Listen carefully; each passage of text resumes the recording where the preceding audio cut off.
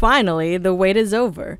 Apple sent an invitation to the press for an event on October 23rd.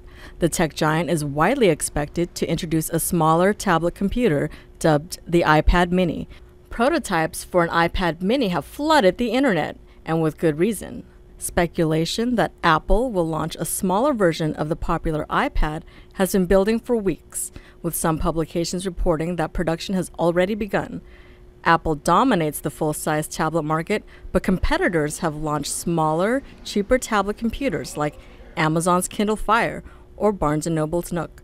If rumors of an iPad mini are true, analysts say it will likely have a 7 to 8-inch LCD display, a front and rear camera, and 4G LTE support.